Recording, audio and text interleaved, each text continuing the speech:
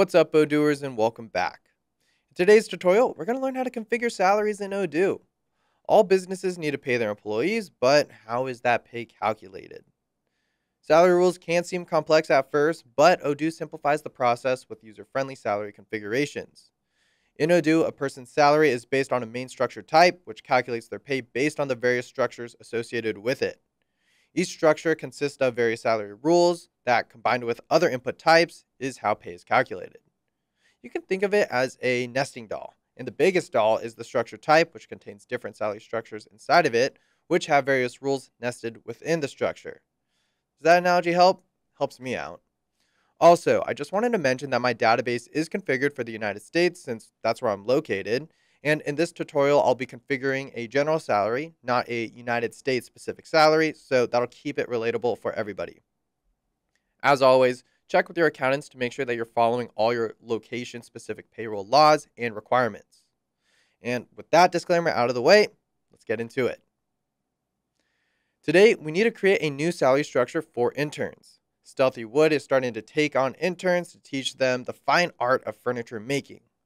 We have several internships focusing on different aspects of the furniture making process, from woodworking, upholstery, welding, and even furniture design. These interns will work part-time, and they'll also be paid on a weekly basis. None of our current structures support this specific situation, so we're going to create it from the ground up. So without further ado, let's hop into our database and see how payroll configuration works. Here I am on my main payroll dashboard, and today we're going to focus on the configuration menu, but specifically these items under the salary section. First, let's take a look at the highest level, which is structure types. And currently, when we click into structure types, we can see we have three salary structures. First, we have employee, followed by worker, and United States employee. Both employee and worker come pre-configured in the payroll app as they are generic salary structures with basic configurations. The main difference between the first two is the default wage type. The first one here, employee and fixed wage, is structured for salaried employees with a fixed wage and is calculated on the regular pay structure. Following that, the worker structure is for hourly employees and is calculated based off of a hourly wage and is also using the worker pay structure. The United States employee structure type was pre-configured by Odoo when I selected the United States localization, so be sure to read the documentation about localizations, which I'll link down below. The United States structure type specifies a country in the country column, unlike the generic structure types, which don't. It's similar to the employee structure type in that it's also a fixed wage or salary wage, but the structure is specific to the United States. All right, I'll create a new structure type for our new intern by clicking new in the upper left-hand corner. And for the structure type name, we're just going to name this intern.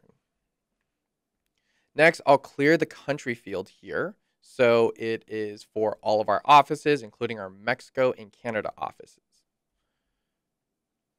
If I were to leave it as United States, then I could only use it for my United States offices, which I don't want. Next, I'm going to set the default wage type to hourly. And that's because they will be compensated based off of their worked hours. Since each internship will have a different length of time based off of each intern's school schedule, I'm going to change this default scheduled pay to weekly. I don't want them to wait a whole month to be paid, and some internships might not even be that long.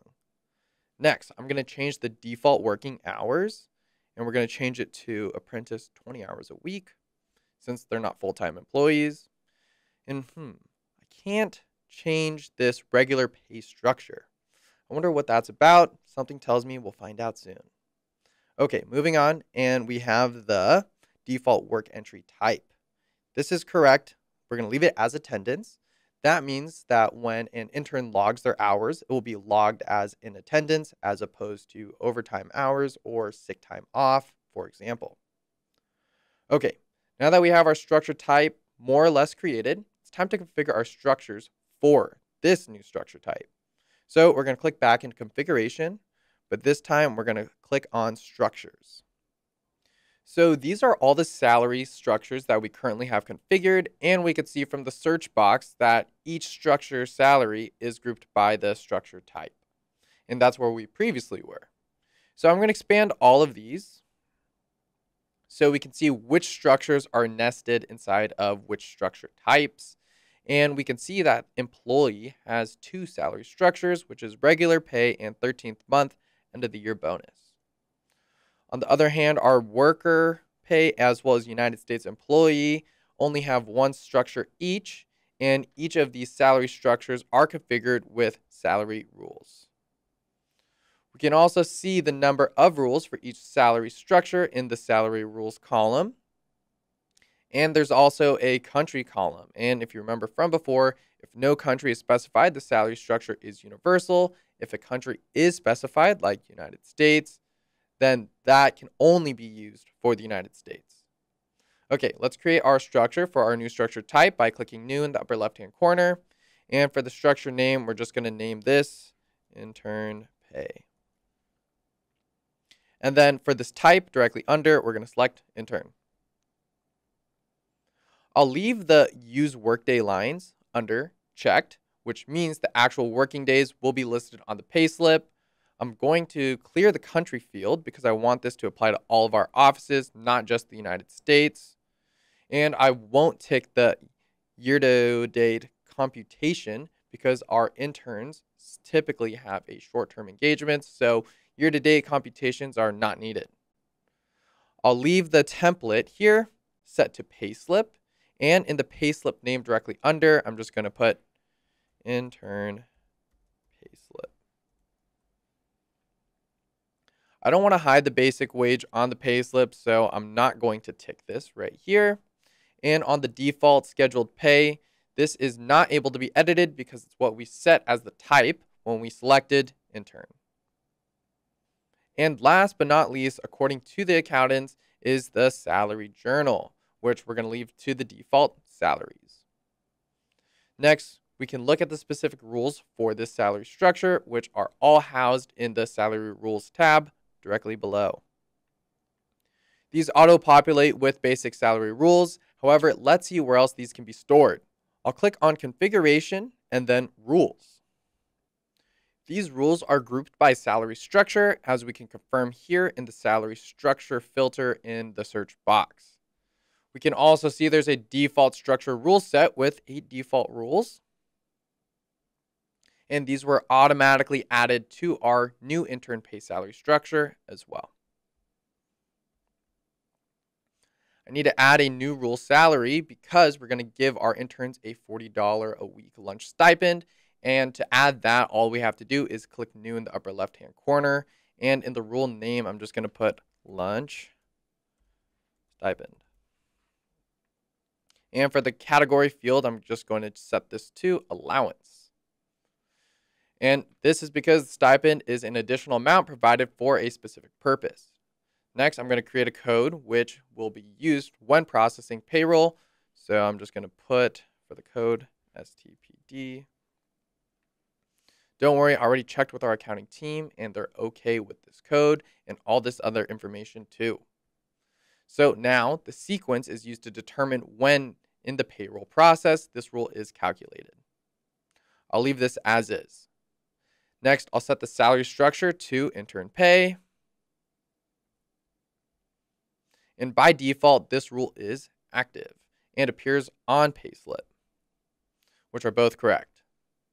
I do want this to appear on both my cost dashboard and in the payroll reporting. So I'll tick both of these checkboxes here for view on employer cost dashboard as well as view on payroll reporting. Okay, there are a couple things in the general tab that we still need to configure. So if we scroll down, in the conditions section right here, this selection always true means that this rule is always in place, so all interns will receive this money every week.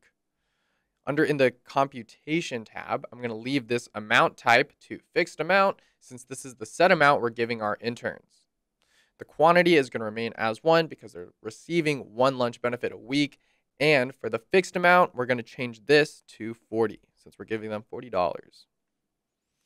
And then I'm going to leave this partner field here blank because Stealthy Wood is paying for their $40 lunch benefit and we aren't being reimbursed by anybody. If, for example, we are receiving some type of funding from a third party towards this benefit, we would place that partner here. You hear that, Hot Dog Gourmet? Could be some great advertising if you want to partner up. All right, and that does it for creating this new rule. To view our new rule, we can navigate back to the salary rules dashboard using the breadcrumbs right here. And look at that. Here it is, our lunch stipend. And that's it for this tutorial. We learned how to create a new structure type, configure a structure within it, and create a new rule for the structure. That's awesome. I can't wait to tell our interns about their free lunch. So I'll see you in the next video. Keep it up, Odooers.